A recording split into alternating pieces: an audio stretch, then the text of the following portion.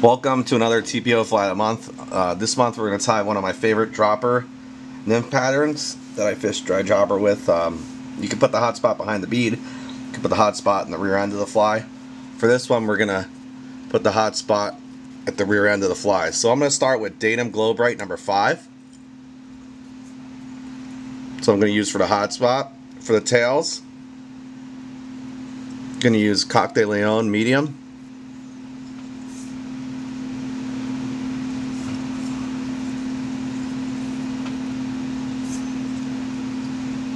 Match my thread all the way to the front of the hook here.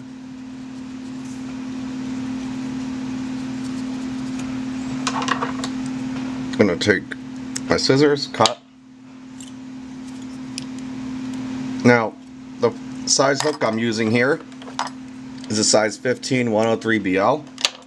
You can make this fly, in a regular hook size anywhere from a 14 all the way down into the 20s. Just adjust your size bead appropriately. Now here I'm going to take an olive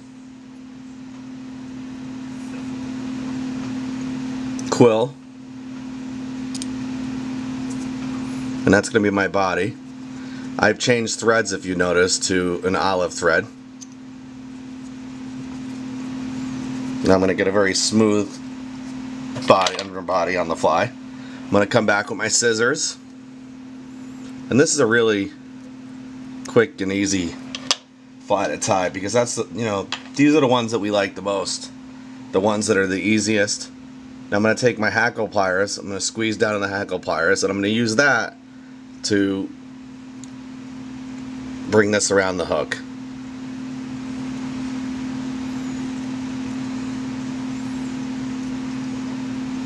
If you look, I have very nice segmentation because of the quill, from dark olive to light olive, and I think that that's one of the triggers that makes the fish take the fly.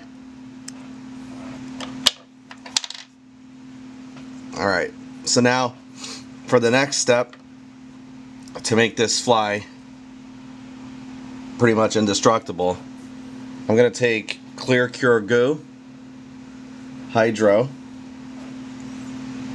get my light,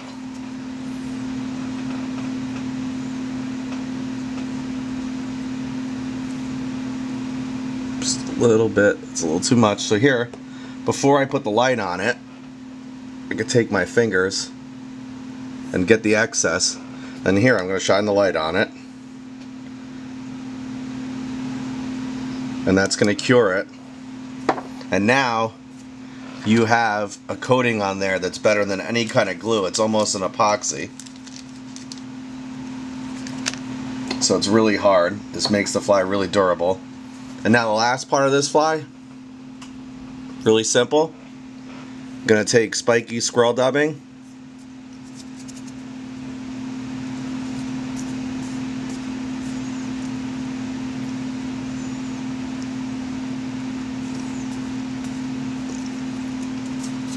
Bring the thread up, and I'm just going to dub right behind the bead. That's it, a nice spiky collar.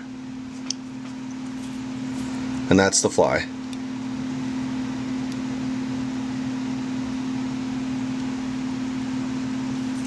Not rocket science, very simple in design. It's tied in the round, it looks the same from all the different angles, as you can see. Has that nice segmentation. And this is one where you will catch a lot of fish.